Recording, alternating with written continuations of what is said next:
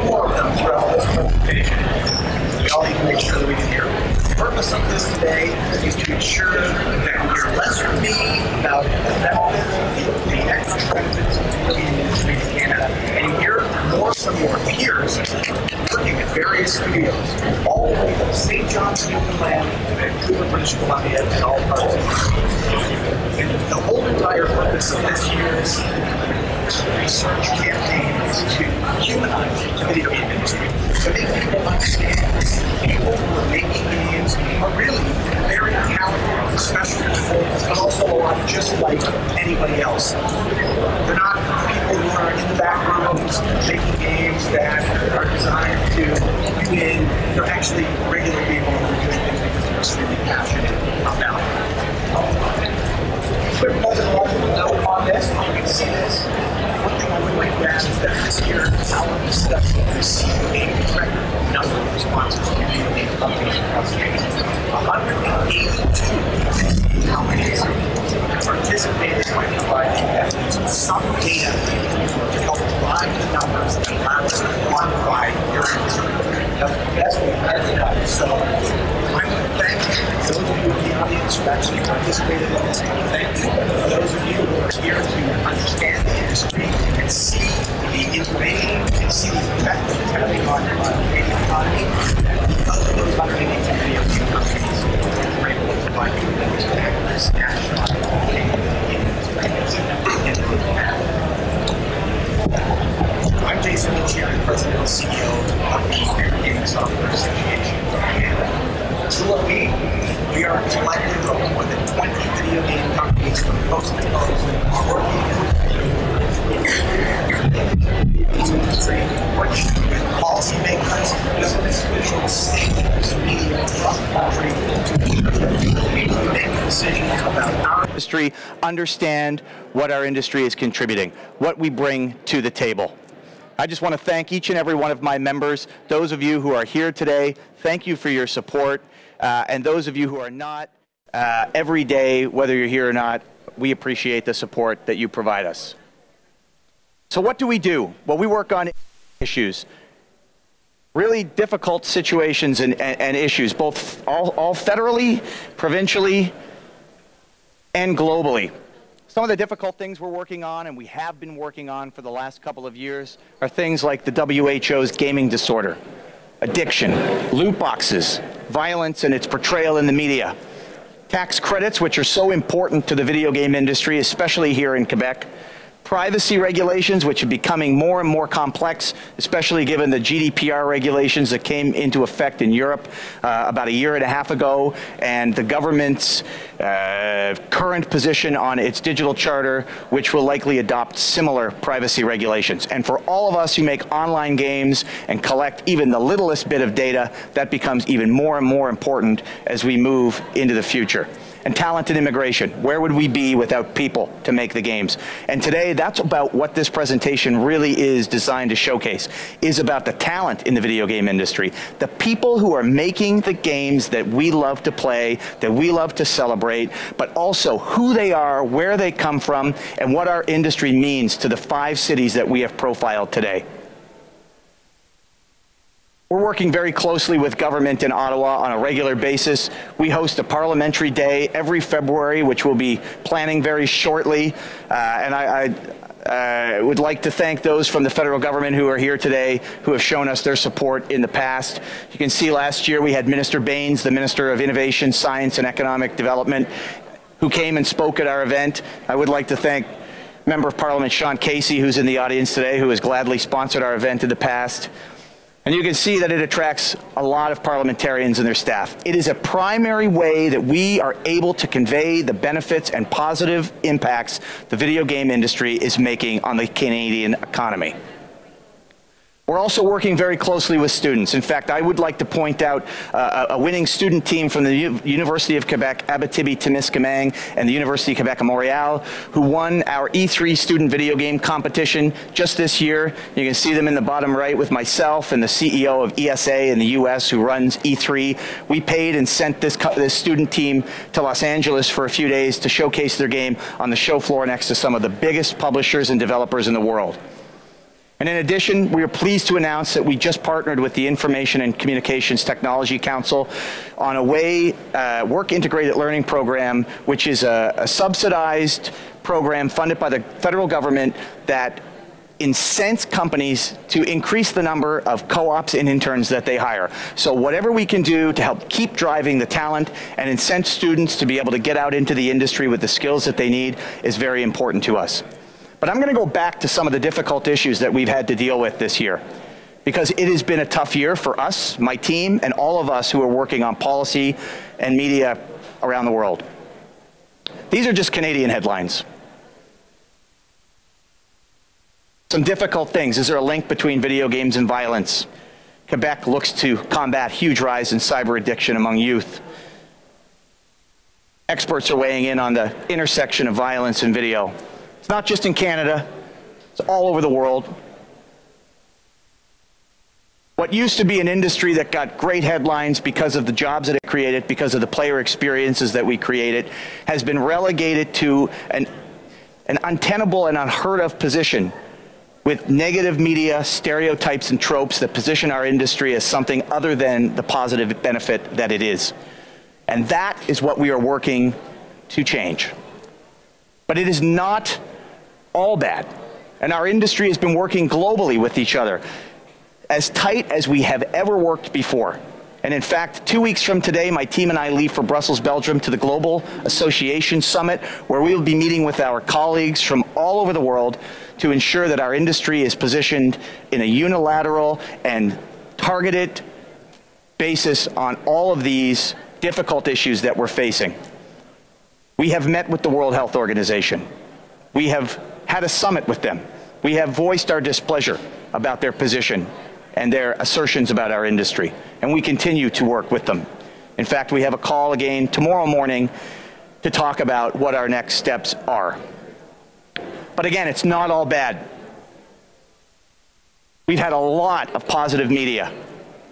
Our job, and I must say the collective job of our industry, is to ensure that policymakers and media, parents, and those who are in the public understand that our industry is a force for good, both for players and also for the economy. And today I'm going to unveil some amazing statistics that are going to show how good and how big our industry is growing and what it actually means for jobs and the economy, which is one of the most important political and policy files that the new government will be focusing on when they come back, and which we need to ensure they understand how we play a role.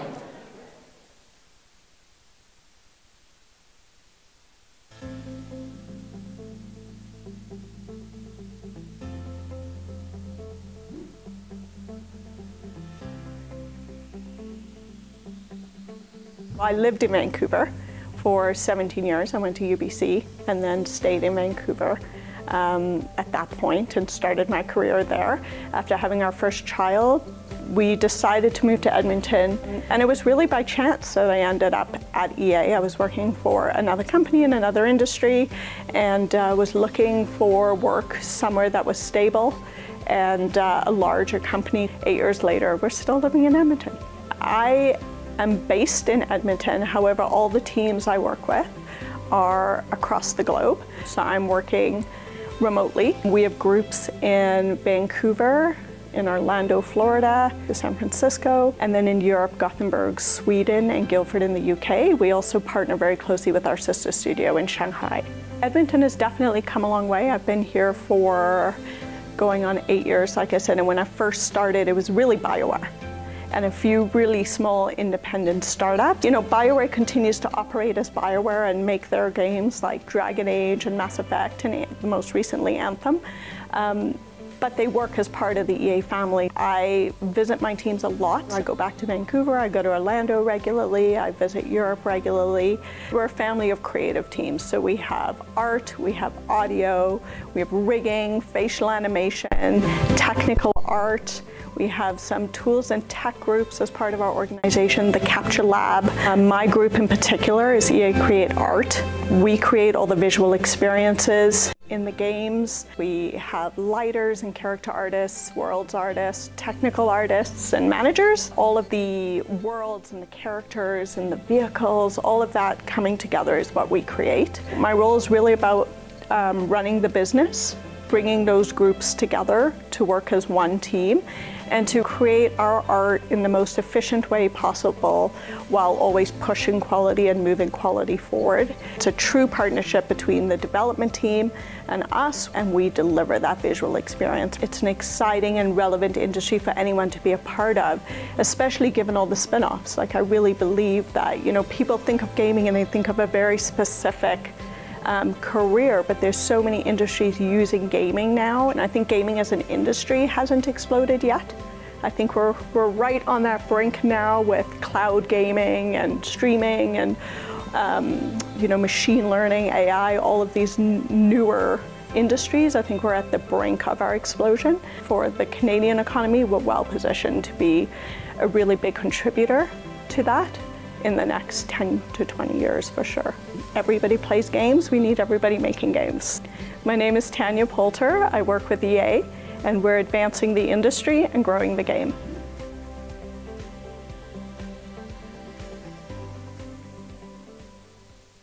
Can you hear me? And this video is one of my favorite because it's the first time we profiled Edmonton, and there was an amazing renaissance happening in Alberta since the introduction of the interactive digital media tax credit last year. And in fact, we just had to edit this video last week because the government decided to kill the tax credit in Alberta. A lot of the benefits that were coming from this were because of the support that the government showed our industry. Companies were setting up, jobs were being created, and momentum was on the roll. But now, I honestly don't know where the industry is, and I'm sure it will survive and will thrive, but it's a massive disappointment for them. And I know that when we went to Edmonton and we profiled Tanya, we profiled what the impact means for the city of Edmonton and the province of Alberta, it was clear that there was a huge passion out there and that the government does need to look at other types of industries for diversification in Alberta. But digressing, this is the number that's most important to us today. $4.5 billion our industry contributes to the federal government, the Canadian economy each year. Sorry, not to the federal government, but to the Canadian economy. That is a massive increase from the $3.7 billion that we contributed just 2 years ago. It shows that our industry is growing, that it's becoming more important, and it gives us a platform to have a stronger voice to advocate on things that are important for our industry to move forward. Studios are growing. We've got a 16% increase in studios over the last 2 years. 692, almost 700 studios. You know, it actually sounds like a lot, but when you think about what the United States has, thousands. Even the United Kingdom, with just double the population of ours and only about 12,000, 13,000 full-time employees, they have roughly 2,000 video game studios. We have 700, but we have so many more titles, we have so many more franchises being developed here, and so many more people working in the industry. And we've got 3 behemoths in our country. 82% of the studios, those 700, are based in 3 provinces: Ontario, Quebec, and British Columbia. Probably no surprise to those of you who are here. And you can get an idea of how many studios we've been able to find in each one.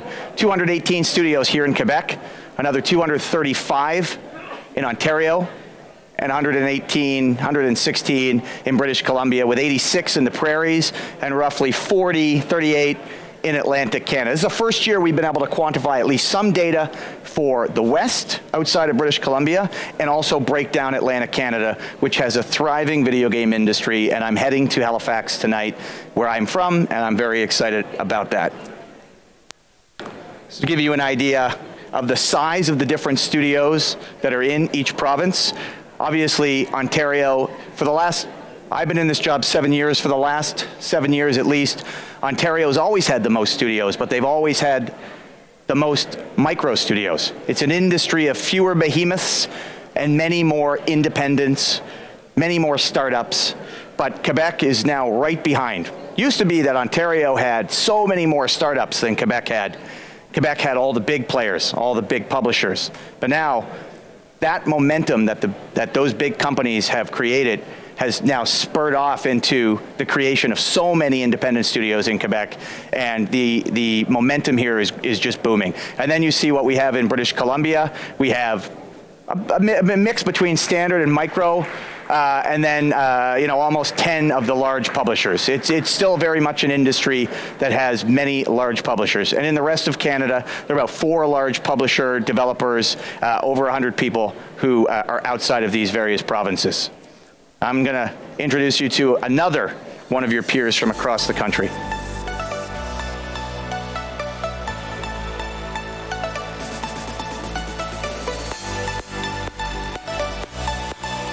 I grew up playing games. Like I played games before I could even read. I grew up in Vancouver and ended up moving to Ontario to go to university. And I went to the University of Waterloo to study engineering. Didn't start initially in the video game industry when I graduated. I actually started working more in the visual effects industry. So I moved to LA to be close to Hollywood.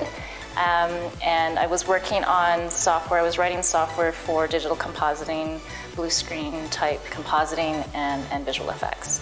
I was really trying to find a place where I could take my technical skills as an engineer and as a programmer and apply them in content creation. So I was a video game producer for most of my career up until this point. And then just in the last year, I decided to branch into corporate affairs and to, instead of focusing just on producing video games, what I found appealing about corporate affairs is having a real impact on just how the industry is going to develop over time. So when I first joined Ubisoft Toronto, I was actually in Montreal because the building didn't exist yet. I started as employee number 5 back in 2010. Today we're 2019 and we're over 800 people.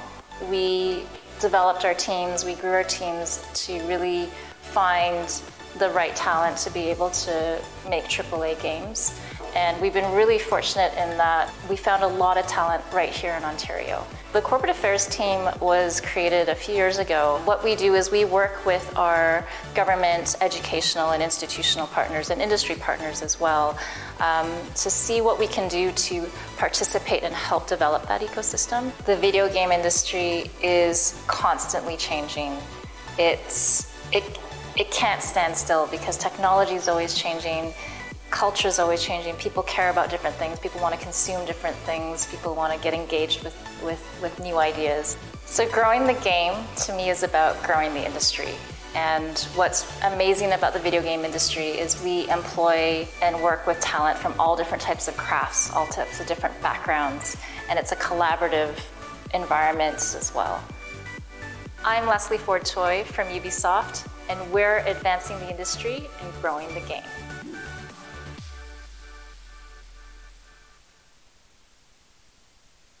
And Leslie's great. I mean, Ubisoft Toronto, obviously everybody here from Quebec and from Montreal knows the success of Ubisoft in this province, but Ubisoft in Toronto started as 5 people and is now 800 after 9 years. I mean, it is a phenomenal story that we want to highlight. And when I'm talking about jobs, 48,000 jobs. That's what our industry contributes, both direct and indirect. 48,000, almost 50,000 jobs across Canada our industry supports. Almost 28,000 are directly employed with our companies. That is a 28% increase over 2 years ago. When you think about what the Canadian economy has been growing with respect to job growth, over the last 2 years we've been averaging about 1.2% per year. We're averaging about 14%. So at 10 times the job growth our industry has contributed versus all of the other industries in Canada at the exact same time. Typically, it is much more. Our industry continues to grow faster than the Canadian economy, faster than job growth across Canada. But this year, it's grown, over the last 2 years, I should say, exceptionally fast. 83% of those jobs are full-time permanent, with about 17 of them permanent contract. So we were able to break that out as well. Regardless, all these people are working full-time. And where does this break down? For those of you, I guess since we're in Quebec today, you'd be proud to know that almost half of the industry's employment in this country is based right here in this province. 13,000 full-time jobs, which is an increase from about 10,000 2 years ago. Now, our 2015 study showed us that Quebec had about 11,000 jobs. 2017, there was a bit of a blip with 10,000, and now we're back up to 13,000. But the key message that I could leave anybody in Quebec that's watching is that if they think that this industry is done growing in this province, you are wrong. 20 years this industry has been growing in this province, and we're still adding 3,000 jobs over 2 years. It is a testament to the policy decisions that the Quebec government made 20 years ago, and that those policy decisions are continuing to pay dividends today. Second most populous province with respect to jobs is British Columbia, the oldest industry in our country. Then Ontario at 5,000, and 2,200 across the rest of the country, with about 1,250 in Atlantic Canada over the 4 provinces, and 1,230 in the prairies, with the vast majority of that coming from Alberta and some from Manitoba. But let's just say that our industry is not, even though it is centered in Quebec, it is very much a national industry. An interesting stat here is that of all of those 27,700 jobs, almost 80% of them are in companies that employ over 100 people. Only 21% of the industry is in the smaller micro to standard size companies. So there is a bit of an imbalance. That doesn't really surprise me. It's always been like this. The smaller companies, fewer people, focused on bootstrapping their ideas, getting their IP out to market. They're not focused on the job growth with respect to what some of the larger companies need, but it is an interesting stat nonetheless. The average salary, about twice the Canadian average at $76,000. Our industry is contributing not only 28,000 direct jobs in this country, but 28,000 jobs that pay on average of $76,000. I would challenge anyone to know of another industry outside of the technology industry that is creating those types of job numbers at that level of salary. And with that, the fourth of our 5th videos.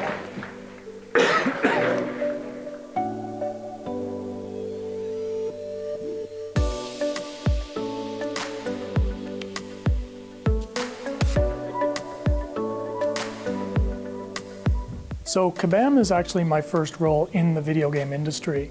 I started at Kabam about 2 years ago. My prior roles before Kabam were in direct marketing. I worked for a direct marketing company in Japan that specialized in infomercials and then also branched into e-commerce. After that, when I came back to Canada, my career was in telecommunications, in the mobility business.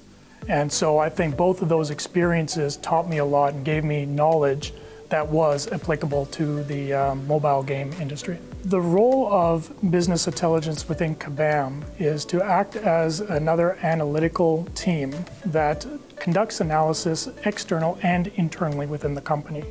So within Kabam, we have 3 teams that conduct analysis. We have a data science team, we have the business intelligence team, and we have FP&A, financial planning and analysis.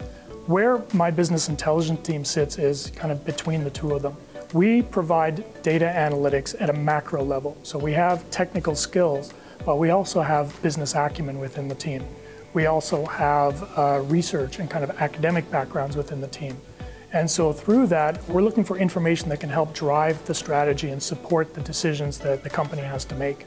So we are looking both internally at our game data, we're looking at our financial data as well, and we also look externally. So we are looking and sizing markets throughout the world. We are identifying opportunities in new markets and testing, if we want to go into a new market, what is the size of that opportunity? What could we hope for in terms of our results? You look at global markets, right? As far as Vancouver goes, in terms of developers and companies that are making the games, it is certainly an industry that's growing in Vancouver. In fact, the whole tech industry is growing. In fact, I would say video games are taking the lead in the growth. I think the keys to Canadian success in the video game industry is looking at the markets. So one of the largest markets for video games is the United States. Well, what Canada has to its benefit is that culturally, we are very similar to the largest video game market in the Western world. We still share similarities to Western Europe, another very large, wealthy market. We can attract talent. We have homebred talent here, especially in Vancouver. We've got a number of institutions that can produce very highly skilled technical workers. Because these are highly skilled workers earning strong salaries, they're able to get Canadian visas. They meet the requirements for Canadian visas. And so therefore, we're not limited just to the pool of workers here in Canada, but we can attract and be attractive to workers throughout the world. We have cost advantages here.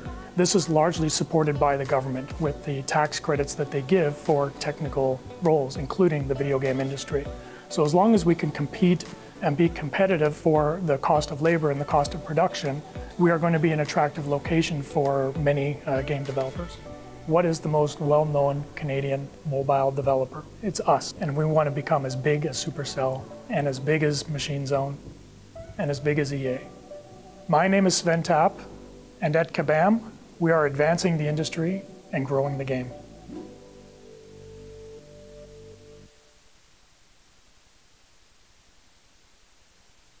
You know, and Kabam and Sven are a great testament to what we've got going on in Vancouver. You know, a company that wasn't even there 5 years ago, now employing, you know, upwards of 250 people and just driving some of the most well-known mobile titles in all the world with their Contest of Champions. And it's a great story. Sven is also a great intro into the demographics of our industry. I can't tell you the number of times I do media interviews and people ask me if our industry is driven by kids in basements with computers writing code. And I always have to be respectful when I answer that question, but I always do kind of chuckle a bit because the average age in our industry is 31 years old. We are a maturing industry. And we've got different demographics across the country that you'll see. So for instance, here in Quebec, actually the youngest demographic in all of Canada with respect to the average age of workers. And that really doesn't surprise me because it is the biggest industry in the country, and the amount of junior talent that companies in Quebec are hiring straight out of schools and working with co-ops and interns, I'm sure is the reason that that is driving that. When we look in Ontario, we're seeing a higher age also doing very well, as you heard Leslie Ford-Toy talk about with respect to Ubisoft and others working with the various institutions in Ontario. But it is a different industry. It's a lot more entrepreneurial with respect to a lot of the smaller studios. The people that start those studios are often a little older when they start them, not really surprising at all. And then, of course, the oldest in British Columbia in Vancouver, which also doesn't surprise me because it was the first video game industry in this country, and a lot of the people who are working there are legacy employees that have been there since the 90s, who are now running studios, who are now leading projects, and it's a bit of a different industry. We have 35 years in Atlantic Canada, which again, being from there doesn't surprise me. Atlantic Canada, at least when I was working for the Nova Scotia government, was doing really good work by attracting people my age who wanted to move back to a place where they were either from or their spouse was from or partner, where they could have a slower pace of life in a sense and raise their kids. That was very much the target employee for us when we were attracting those people, and it doesn't surprise me that the age is that. And then in the prairies, the average age is 32. So Quebec is by far the youngest industry in our country, and that is, I believe, because of its size and its amazing connections between the studios and the various institutions. Take University of Quebec, Abitibi-Témiscamingue, which I mentioned earlier. The last 3 years of our E3 student video game competition has been won by a school in Quebec. 2 years in a row it's been won by schools from Abitibi-Témiscamingue. So something right is happening in Quebec with respect to the development of talent, and obviously we really like to see that. The last section we're going to deal with before I'll let you go is women in games. Something that we started measuring in 2015. We have 19% of the industry this year is made up of women. It's an increase of 3%. It's a small increase. I don't hire people. You know, it is something that I think our industry needs to continue to focus on, needs to be cognizant of, and needs to continue to quantify. It's something that the tech industry across the world and across Canada needs to ensure they're working on. And I can give you a breakdown of what it's like in the various different regions. So the red is the percent of employees who identify as women, and the gray is the percent of women directly working on games. So you can see that You know, in Atlantic, it's the highest percentage of women who are directly working on games, likely because there's some smaller companies. They get their hands more able to get on the games, but it could be other decisions that companies make. But I was proud to see that. But it's pretty similar. You know, the average across Canada is 52% women working directly on games, and then here in Quebec it's 56, and in Ontario it's 56, both above the national average. So on that, I'm going to leave you with one more video to listen to one more of your peers before I'll take some questions. And I hope that you've enjoyed today's talk. I apologize for the technical difficulties to get us started. We spent a lot of work and time building this presentation, so I wanted to make sure you had sound. But we really do believe that it's important to humanize the industry, to ensure that people see those people who are making the games, that it is an industry in Canada that's not only contributing to the economy, but the people who are contributing to that are so different, from so many different backgrounds, from so many different walks of life, with such different skill sets. We had a data analyst, we had AI machine learning, we had a corporate strategist slash producer, and we have another guy who's a producer and music developer. So this was what this campaign is about. It's about advancing the industry and growing the game, but it's about ensuring that we humanize the industry for policymakers and media to understand that it is people who are making these games, these experiences, and these people care very much about what they do.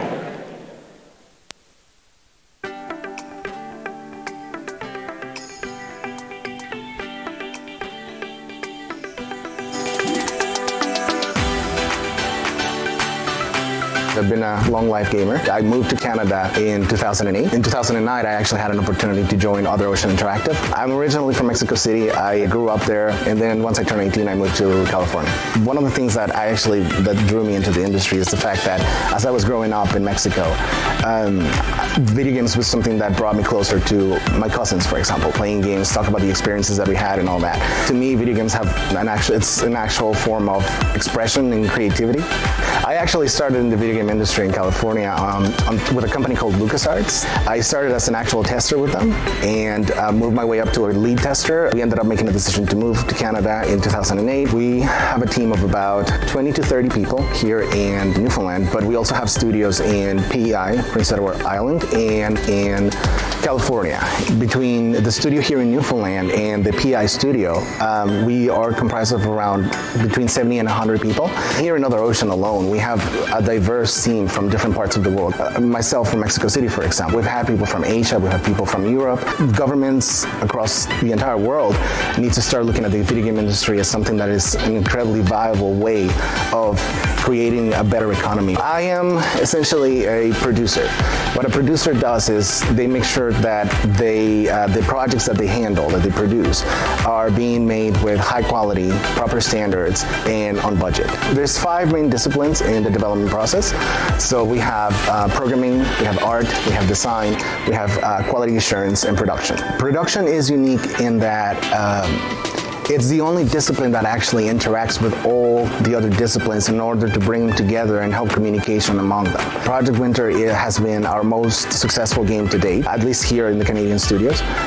But also we've had entries in the VR world. For example, Giant Cop, a VR program that allows you to be a giant cop in a tiny city. In Canada, for example, we have tax breaks, multiple different other programs, but definitely something, we do have support from the government here, which is great. From immigration to actual funding, it's great to see that the country cares. Growth in the video game industry is dynamic.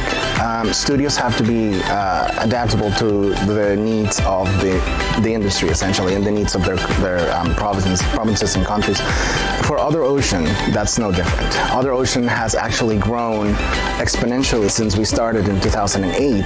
It's in its infancy. I think we started in a good path for the last 10 years again with Other Ocean, I think being one of the pioneers in this province. After us, of course there's other studios that have opened up or that have grown in the time since, but it's definitely something that's still growing in this province. My name is Chris Navarro and I work with Other Ocean Interactive. We are advancing the industry and growing the game.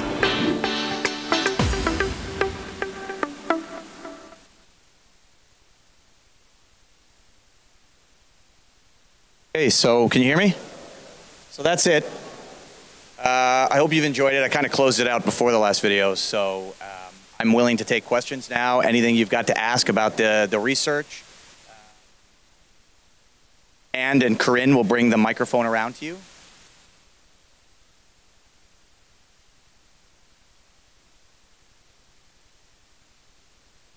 Hi.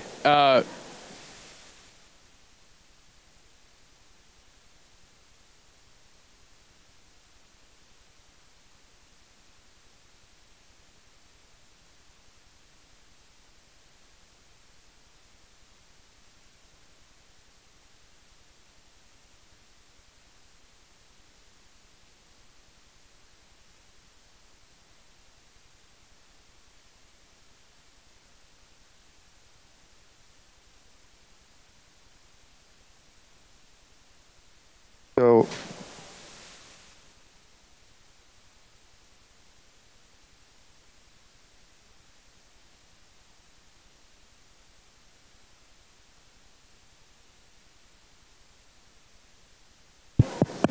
yeah, it's working. Okay, can you have to switch the sound?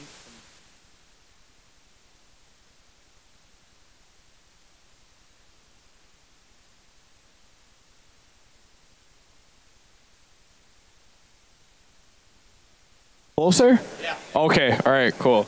Hi, my name is Hamraj. I just wanted to ask, you mentioned pretty early in your presentation. Closer? Okay, all right, I'll keep it right next to my mouth. You mentioned earlier in your presentation that you guys, along with, dealing with Canadian issues and provincial issues in the industry, you also tackle global issues. And I don't know if you've heard of this show called Patriot Act on Netflix by Hassan Minaj, and there was one episode that tackled the big issue of worker mistreatment in the video game industry, and I was just really curious to on your sense as Canada's gaming association, what we're doing in trying to help on that and unionize for these workers and give them these fair rights.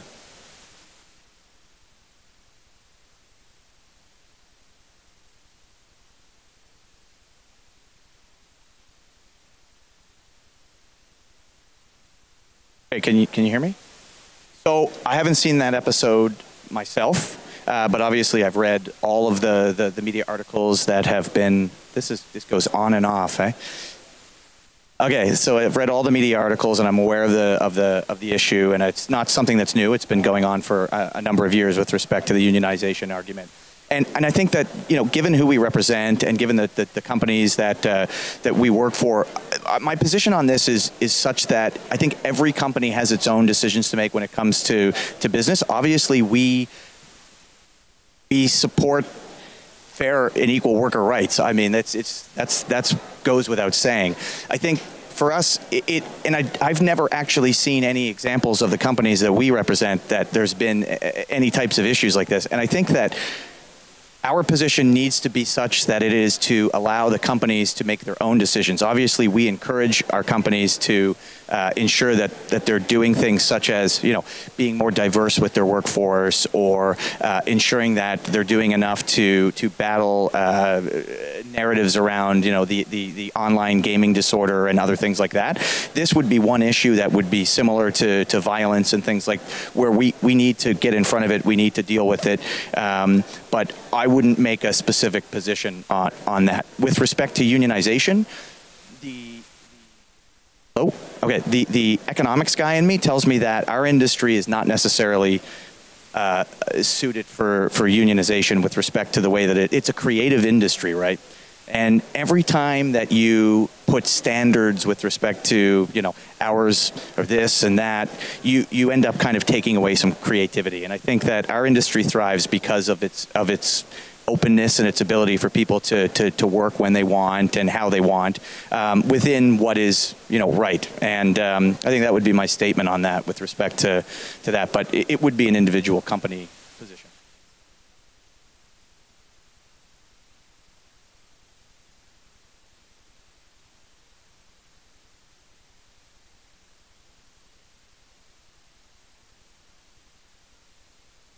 Hi, can you hear me? My name's Jacqueline. I'm from Innovation Science and Economic Development Canada. I actually work in ecosystem mapping, currently in the gaming industry. And I was wondering, with your data, we're kind of coming up with our own sort of metrics. Did you find that a lot, I know you were at 596, I believe, firms in the 2017 data. Did you find in this new number that it was a lot of holdovers from the previous data, or that it was kind of a boom of new firms particularly? And then I was also curious, one thing we've come up against is that a lot of micro firms, because they do tend to be almost a cottage industry for a lot of people. They have a full-time job, but on the weekends they get together with friends and they develop games. That their activity can be very sporadic. So were there any metrics you used to determine whether firms, their companies that were responding, have in fact put out content or are regularly active within the industry?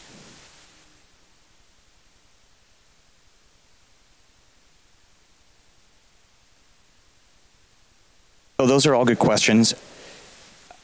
It is a challenge to be able to map this. Always has been, and I mean, Christian can respond to this a bit if he wants from Nordicity, but we do this a very similar way that our peers around the world do this, which is we have the list that we have from the last 2 years and the 2 years before that, and we want to make sure that those companies are still in business. So first they have to have a website that doesn't bounce, they have to have emails that don't bounce, and they need to have some sort of online presence. Second, what we do is we really go online and we do weeks worth of checking, things like CMF, things like tax credits, other trade missions to GDC, trade missions to Gamescom, anything that the Trade Commissioner Service does. I mean, any place that we can find lists of video game companies that give us an idea of which companies are actually active, which ones are new, which ones we haven't captured in the past, and which ones, you know, have died. So we cut off probably, what, 50, 60 companies from the 2017 list, and we still grew by, you know, 100 studios. So it's not an exact science. Everything else in this study, I'll speak for Christian, but everything else is an exact science. It's actually based on 182 surveys. This is not. This is drilling and diving and doing your best to figure it out, because there is no central database for this. So, but we try to make it as data-based as possible, and I think we do a pretty good job at it. Any more questions? Do we have any more questions?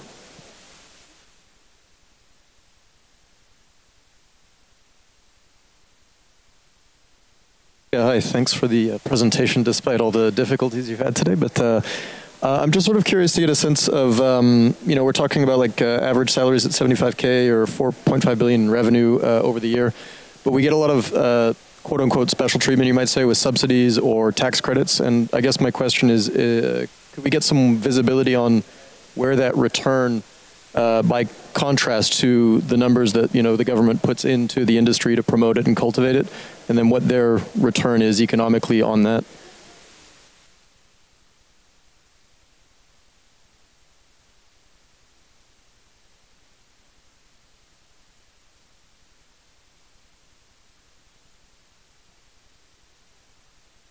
So in our 2013 study, we actually had Nordicity quantify the return by looking at the data that the government's published with respect to the spending.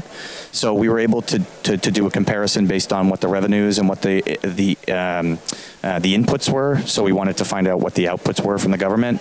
The challenge with doing that is that no matter how unbiased it is and how much it's based in actual real data, when you give government numbers and you tell them this is the way it is, especially when it's based on their data, they will often look at you and say, okay, that's great, but you know, finance has its own data and this is what it says, so we don't really trust this. So we stopped doing that. I can tell you that back in 2013 that the outputs from the tax incentives in Quebec were positive. The outcomes in BC were very positive because it is a lower credit, and the outcomes in Ontario were about break even because it was a little bit more. But in all of that, you're generating not only the fiscal ROI, but you're also building that critical mass of talent that you now need to be able to continue to grow other industries. It's not just just about the money. Like here in Quebec, you're seeing AI explode, you're seeing other industries explode, autonomous vehicles. That's being driven by talent that's already in the city from the video game industry and other industries. So when you're supporting core industries like ours with respect to skill sets that are completely transferable into other industries, you have to look outside of the return. I'm not saying that they're losing money, that's not what I'm saying at all, but I'm saying that there is a return, it is positive, but when I look at it from more qualitative sides, not just the quantitative side, and that is exceptionally positive. So. Christian wanted to add in. No, okay, I did okay. Okay, yeah. All right. Last question. Anyone want to ask a question? Raise your hand. All right, well, that concludes. Oh, we have one more? Okay, sorry.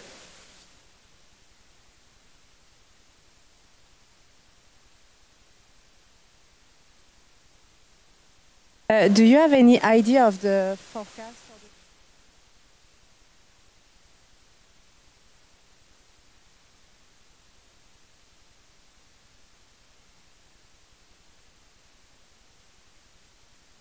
Yeah.